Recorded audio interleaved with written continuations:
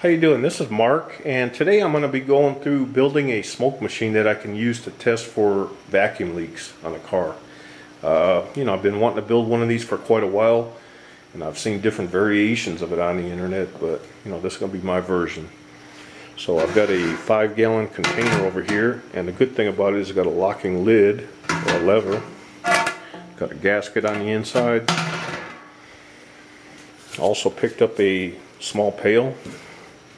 Got some baby oil that should produce the smoke. Got a dispenser bottle, some washers, and the heat source that I'm going to use is just a regular soldering iron. Got a couple wicks over here, and also got a switch so I can turn on the iron, turn it on and off. Also have the plates and the housing for the switch. And I've got an indicator light, 110 indicator light, and also a quick connection kit for the hose. Naturally got the hose. And I've also got a inflation kit. It's used to inflate basketballs and so on. The other thing that I have here is some concrete. You'll probably wonder what I'm going to do with that, but I'll go ahead and show you. And I also have my old hose from my air compressor that I never use. So really I don't know if I'm gonna wind up using all this stuff, or if I have to add to it, but anyway, once I start building it, I'll adjust if I have to. Okay, so the first thing I want to do here is prepare these hose connectors so that they'll be able to be drilled into the lid there, where I can hook up the hose. I've got 4 washers, but the washer holes are a little bit too small, so I'm going to have to drill them out a little bit or use a file so that the connector will fit flush. Right now the holes, like I say, are just a little bit too small, so it's not fitting flush up against it. So I'm going to go ahead and do that. I've got 2 of the male connectors, and since I can't find any bolts that will go on the thread, I'm going to sacrifice 2 of the female connectors that I have here. Anyway, I got 2 of the female connectors so that right here, so that I'll be able to screw them and use them as the nuts. So I'll just cut this little piece off right here and just use them as a nut. So I'm going to go ahead and drill this out a little bit so that it fits in there flush up against it.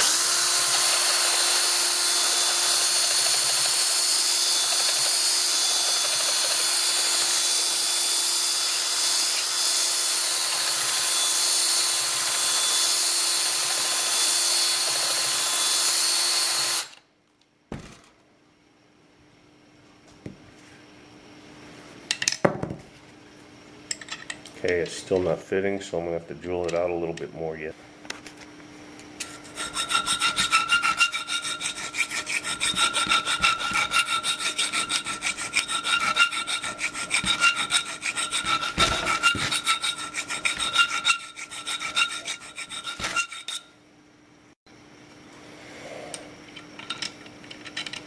Okay, so that's what I want right there, where it's up against their flush. So I've got 3 more to go.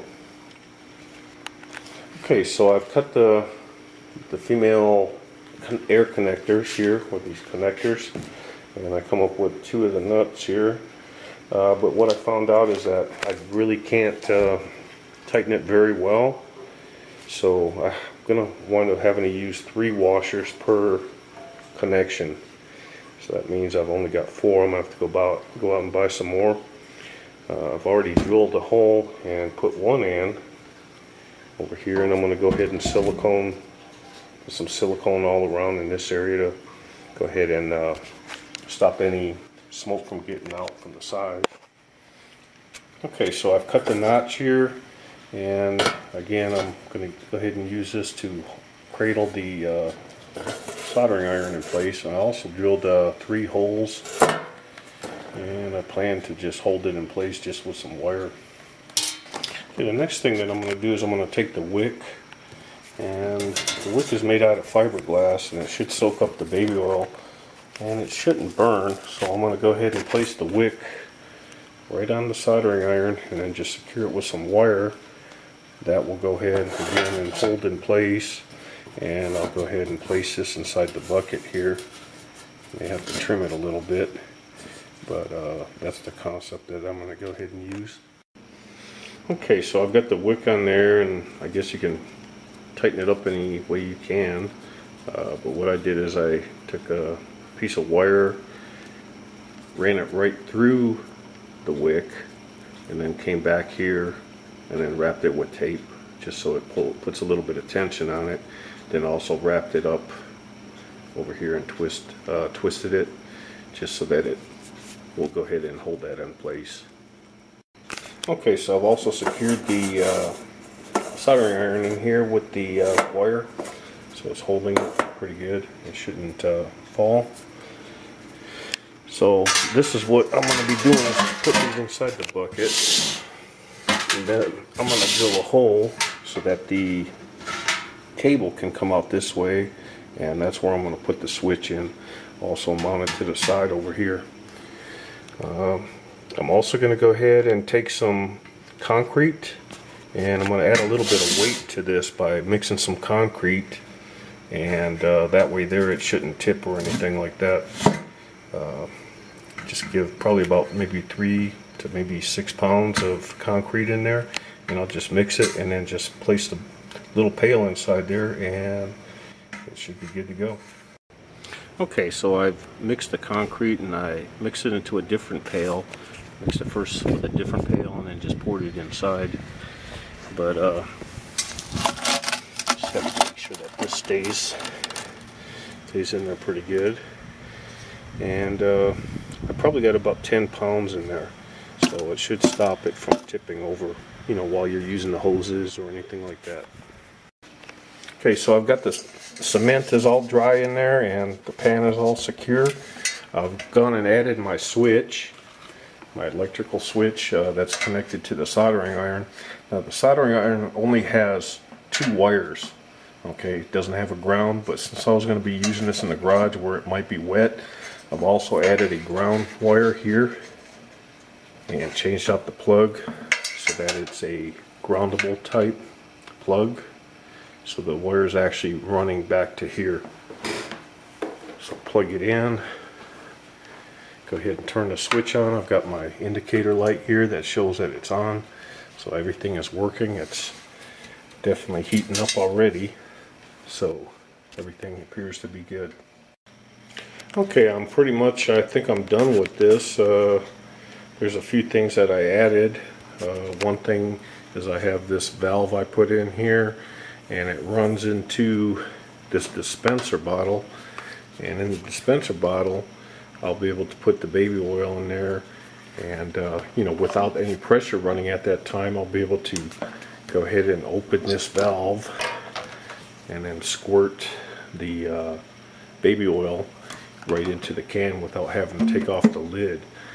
Since I have this going directly over the top of the soldering iron, I also made a couple little lines over here on the outside of the can so that once I put the lid on, everything should line back up.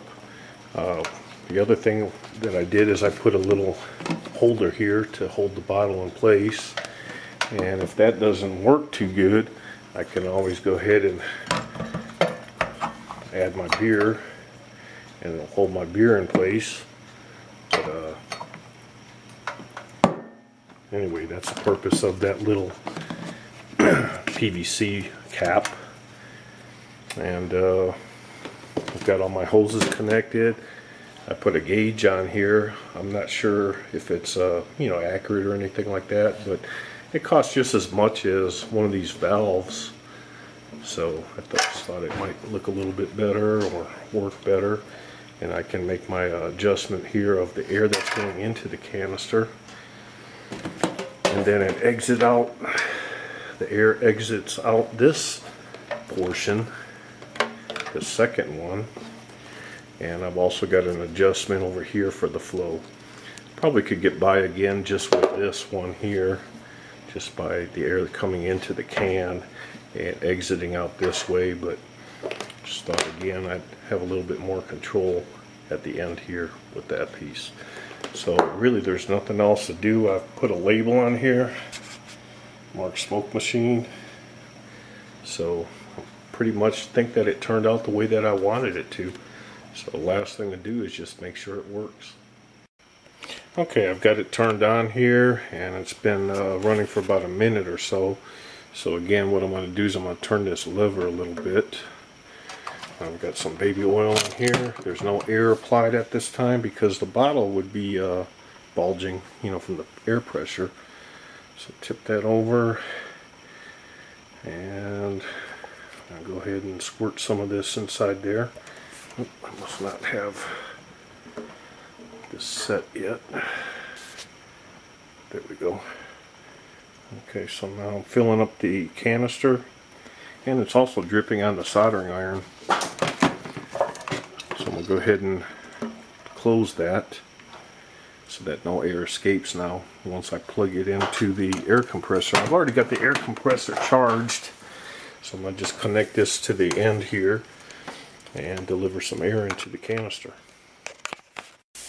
Okay, I've got some air pressure in the canister and it's already starting to deliver some smoke, as you can see.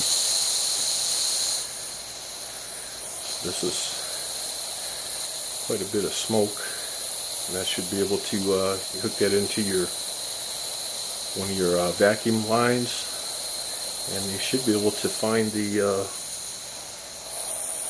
find out where it's leaking at. So that's delivering quite a bit of a good smoke.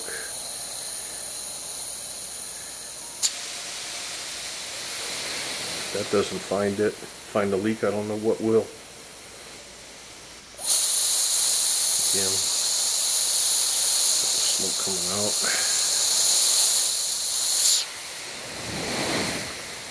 Quite a bit of smoke. So, to me it looks like this is pretty successful and didn't have to pay $400 or $500 or whatever they want for a smoke machine. So, pretty satisfied.